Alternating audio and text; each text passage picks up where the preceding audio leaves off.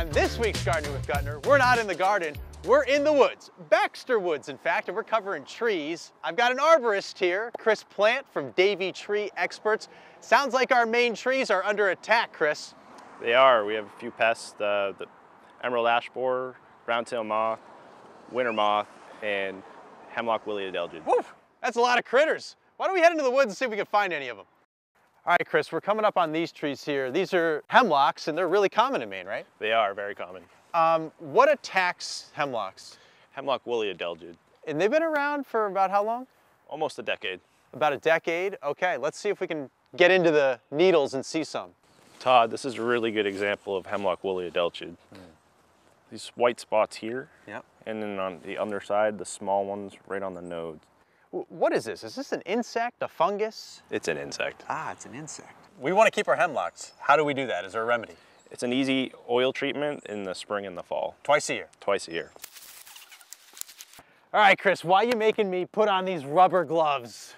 I need your help in putting this Tanglefoot product on that's really sticky. This stuff looks nasty. Why are we doing this? We're using it as a preventative for winter moth damage. Okay, and what, you put some saran wrap on this tree here, and then what, I just spread? Yeah, a few wraps of saran wrap, and then you spread this on, and it helps trap the crawling stage. Okay, instead of getting to the leaves up there, right? Right, in the fall, the winter moth hatch in the ground, and they crawl up, the caterpillars crawl up the tree, and what this does is get them stuck in it so that they don't do that damage. How bad is the winter moth in Maine? It's been bad in the past, but we've had really good success rate in preventing their damage with this. Chris, you're starting to get worried about the emerald ash borer, right? Yeah, that's a big concern of ours. It's just made its way into Maine, and once it gets into an ash tree, it will kill it. A death sentence? It is. So how do we prevent that? There's a systemic injection you can do to prevent it, and it lasts for 2 years. Oh, great. I have a problem. I can't get this bucket from unstuck from my hand. How do I do that? I think it's gonna have to go home with you. Oh no, all right, well, let's head out of here. Last stop, Deering Oaks Park. The city of Portland's been in a battle with the brown-tailed moths, causes skin irritations, breathing issues, and can even kill off trees. Tell me about the brown-tailed moth.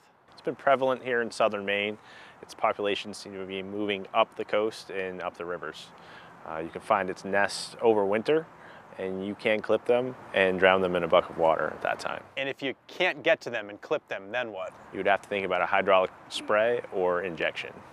Chris, thanks a lot. You give us a lot to think about with these bugs and creepy crawlies. And if you want to learn more about them, go to our website or our mobile app, and let's continue to grow together or get your growing going. I don't know. We'll see on the next Gardening with Gutner. You having fun? Not really, no. You know what? Actually, I take that back. It's kind of strangely satisfying.